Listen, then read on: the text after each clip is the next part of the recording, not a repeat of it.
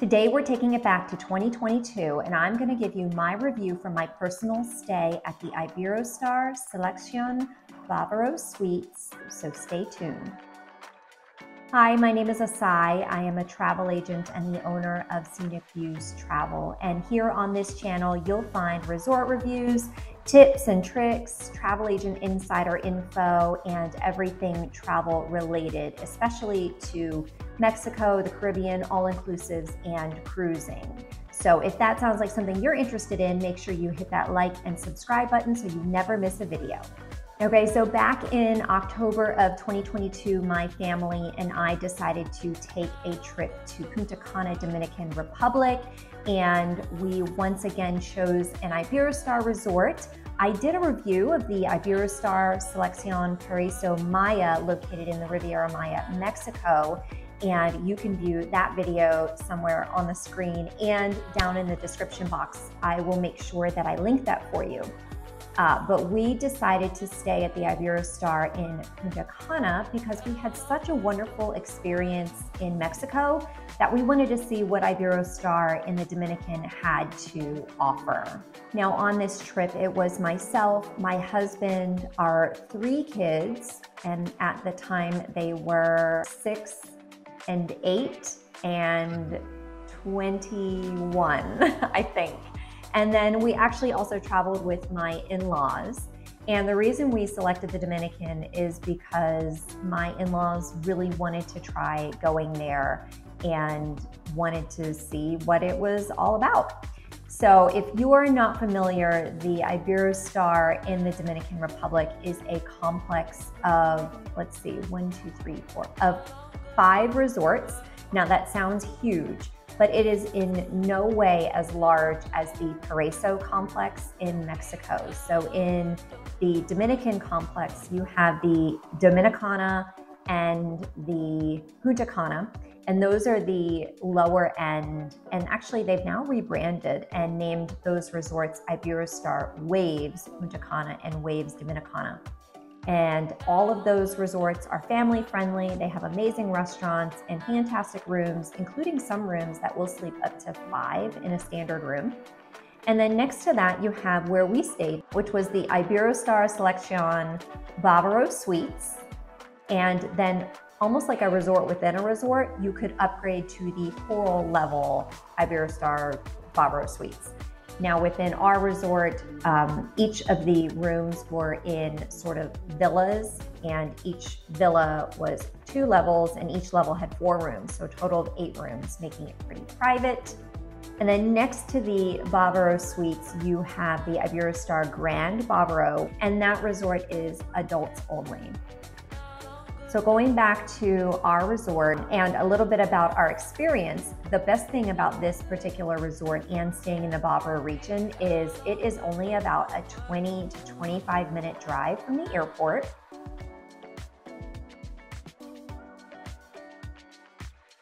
And when we first arrived, the lobby was just beautiful. It has this big, huge, tall thatched roof with a water fountain in the middle, and it's sort of set up like a square. So you have some restaurants located throughout, you have the check-in desk, you have the Star Cafe, which is their 24-hour cafe. I'll get into that a little bit later.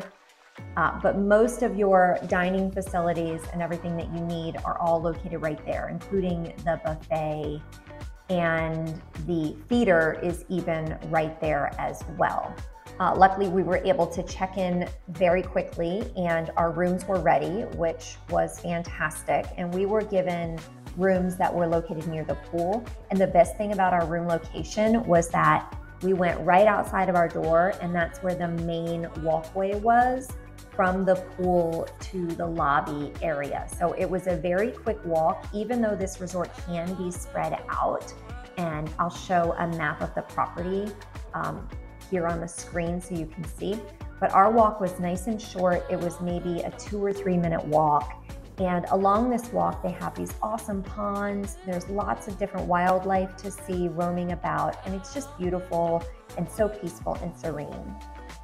So one thing I do want to preface before I dive into further detail about this video is when I took this vacation, I took this as a family vacation. I did not bring my travel agent hat. So I don't have the video and photos that I would have if I had done a better job.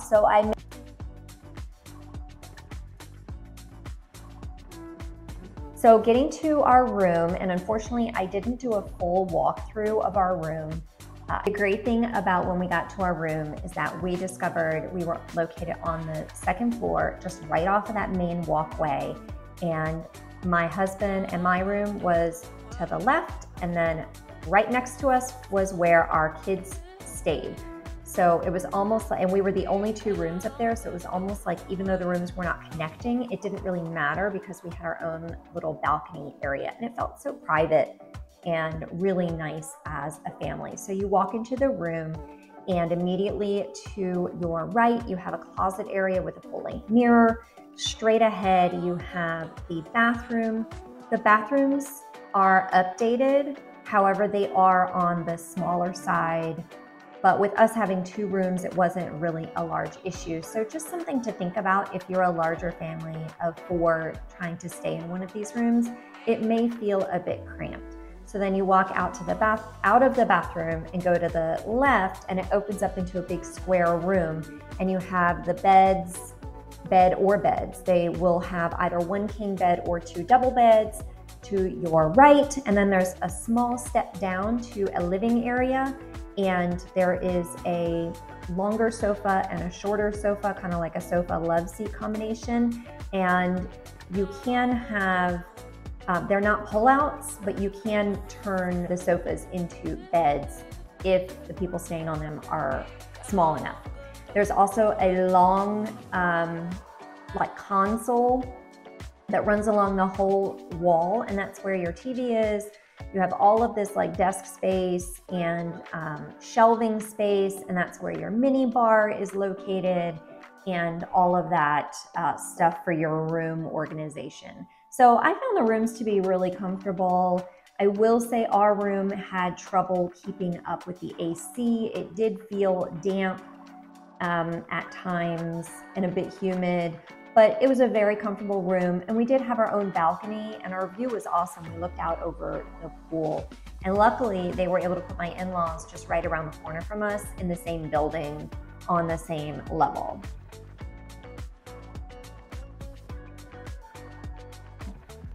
So dining, I am going to refer to some of my notes on my phone here about dining because we didn't eat at all of the restaurants, but we did eat at most of them.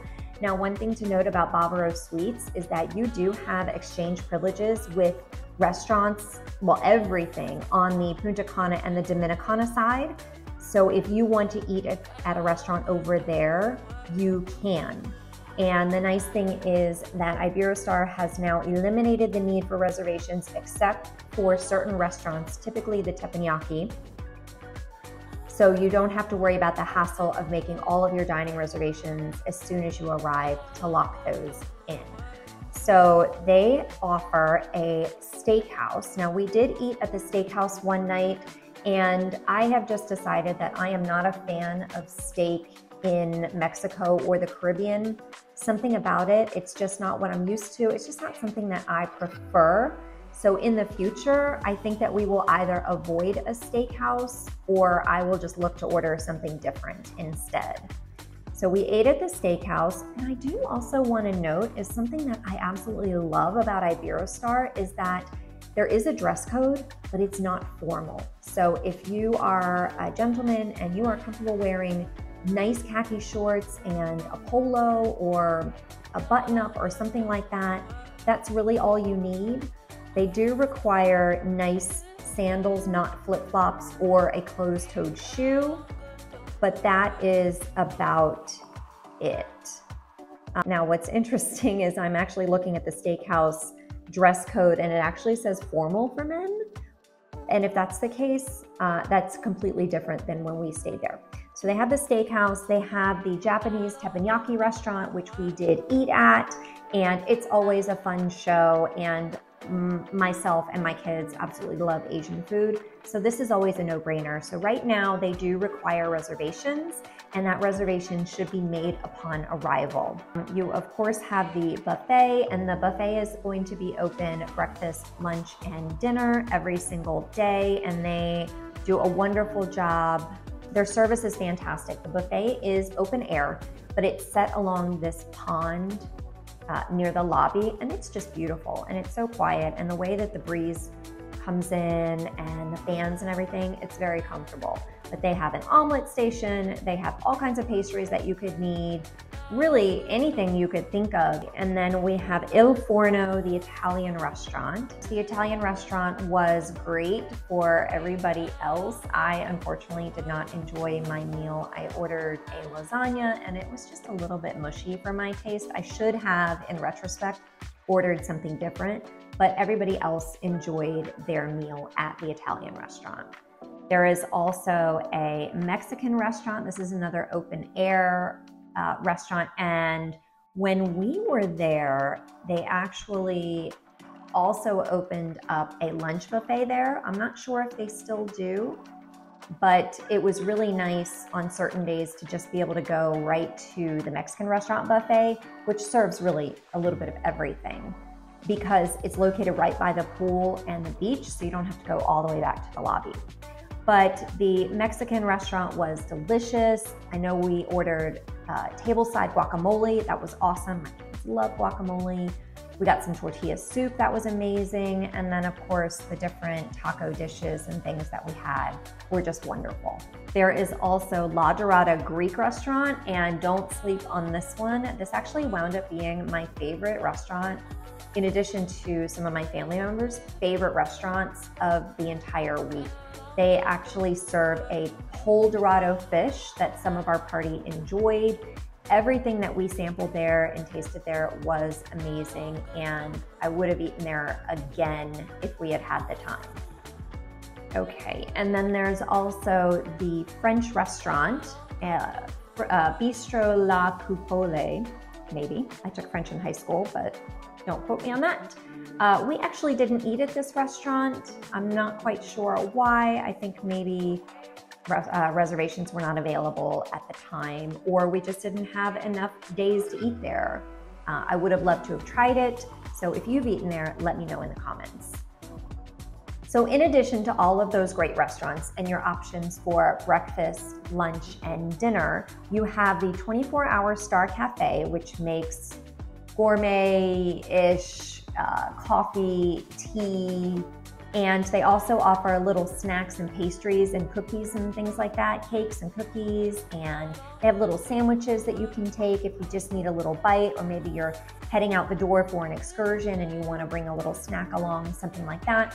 So that is an option. And then I think one of my family's favorite things was there is an ice cream shop right between the main pool and the kids pool, and it is open until I think 3 or 4 o'clock in the day, and you can get as much ice cream as you want, and it is delicious. And in addition to that, right by the pool, between the pool and the beach, is the little beach grill, and there they serve beach classics like burgers and hot dogs and nachos and French fries and quick and easy things. Just come up and grab whatever you want. Make sure you guys stay tuned to this video also, because at the end, I'm going to reveal our next big trip that we're going to be taking. So stay tuned to the end of this video for that announcement.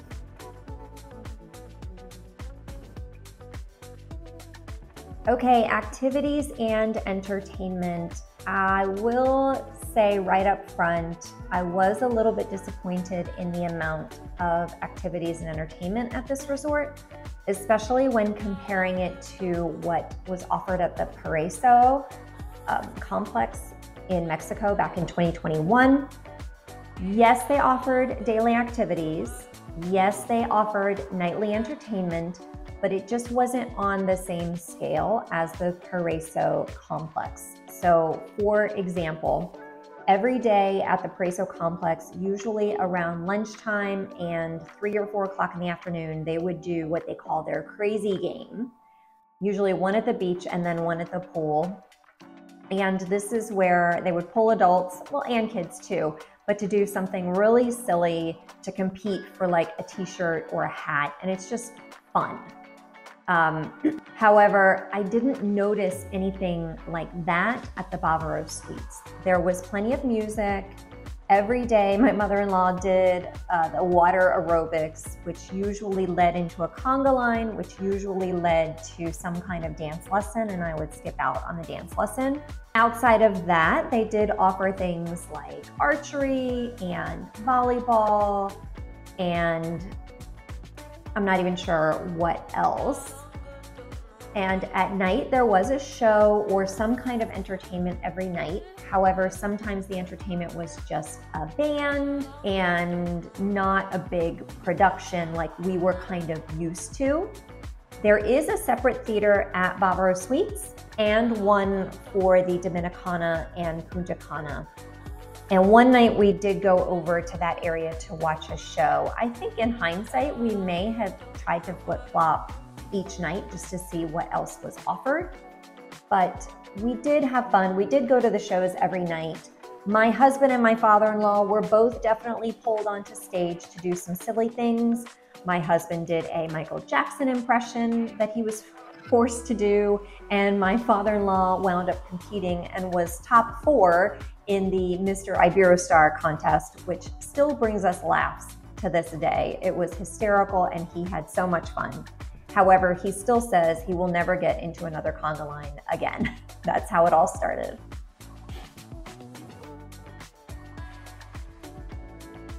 Now, outside of activities and entertainment, of course, they have the pool, and it's really just one big giant pool. There is a swim-up bar and a fun little bridge that you can swim under that kind of connects the two pool areas. The pool is huge. There's a much more shallow section. There's a very deep section that my kids loved swimming in. And then one of the best things about this resort, especially if you have kids, is that right next to the main pool is a kids water park feature thing. We called it the pirate ship. It kind of looks like a ship. It's got lots of slides, spraying water. It's got the bucket, the whole 9 yards. And the best thing was that it was right by the main pool, so I could see my kids from my spot in the main pool and know that they were having fun, and they could flip-flop back and forth between whatever experience that they wanted.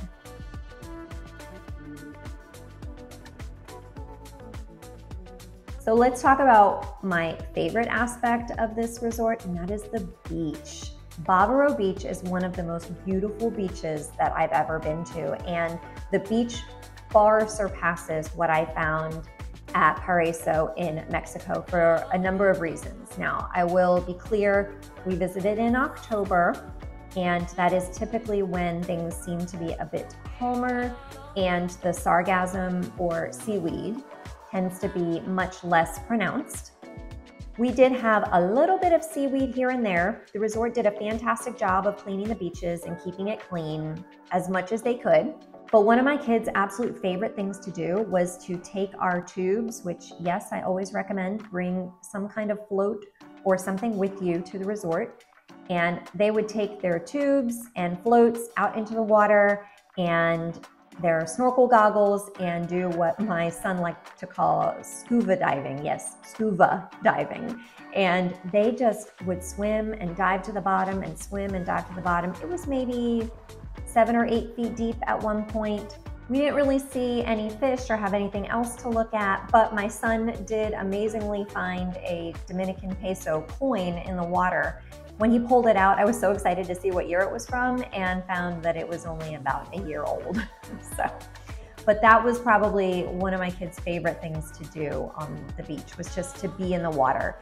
It was calm enough to float and just sit back and relax. So some of the special things that this resort did for us during our stay, nothing too wild and crazy, but here are just a couple special moments. When we did check into our room and we got to our room, there was a banner across the front just designating that we were returning guests and welcoming us back. We did have a small gift in our room of a small bottle of rum and some Dominican coffee that we could take home with us.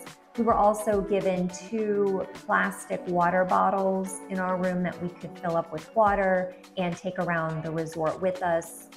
And that was just a really nice special touch. We also took the time, since we had our whole family with my in-laws together, to have some family portraits taken.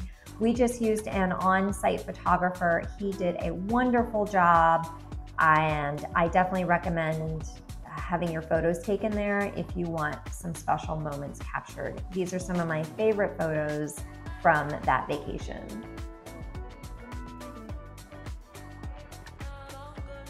Okay, let's break down a couple of the pros and cons. Some of the pros of this resort are that number one, it is family friendly. Number two, it is close to the airport. It's only about a 20 to 25 minute drive, so you are on your vacation like that. Number three, I found the food to be very good for the most part. I just didn't really care for a couple of my personal meals, but I tasted some other meals and I thought that they were delicious. And number three, I loved how the kids' pool was right next to the main pool. And number four, I loved our location of our room because we were right next to the pool and the beach, and we could take a very short walk straight down the walkway to the lobby. So mobility-wise, it worked very well in my in-laws' favor as they are in their early 70s during that trip. Some of the cons of this resort, and I think that it's more of a Dominican thing, are that the service is a little bit slow. They tend to work on Dominican time. There is definitely a bit of a language barrier, and I do speak some Spanish. I've been working on Duolingo now for the past probably nearly 3 years. So I'm much more advanced now than I was back then. But there was definitely a big language barrier, even when just ordering a drink. One of the bartenders wasn't sure what pineapple was, so definitely download Google Translate and you will be just fine staying here. And number three was just that our room definitely didn't stay very cold, and this does seem to be a common complaint at this resort, but overall we were very comfortable and we made it work. And number four for a con was that I did think that the entertainment was lacking a bit. It just wasn't as impressive as its property in Paraíso, in Mexico, and I think that they could definitely do a little bit more to improve on their, at the end of the day, we are pretty easy travelers. We just like to go and have a good time, and anything that may be an issue, I just kind of let it roll off of my back and it doesn't bother me. And I think that that's the best way to travel, because you can take anything that's thrown at you and kind of roll with the punches no matter what. So overall, we had a wonderful stay at the Iberostar Bavaro Suites in Punta Cana, Dominican Republic. This is a resort that I would consider going back to because it is a bit larger. You do have all of the other restaurants from the next door sister properties that you can visit and all of their facilities. And the beach is just spectacular. And in my opinion, the beach did outweigh some of the negatives. So this resort, I would definitely recommend it to families. I think it's also a really great option for multi-gen trips like we did, myself and our family. You know, we had the grandkids, us, and the grandparents all together. And anybody who really wants a great beach and wants to be close to the airport and is maybe on a little bit more of a moderate budget, this is definitely a resort that I would recommend for you.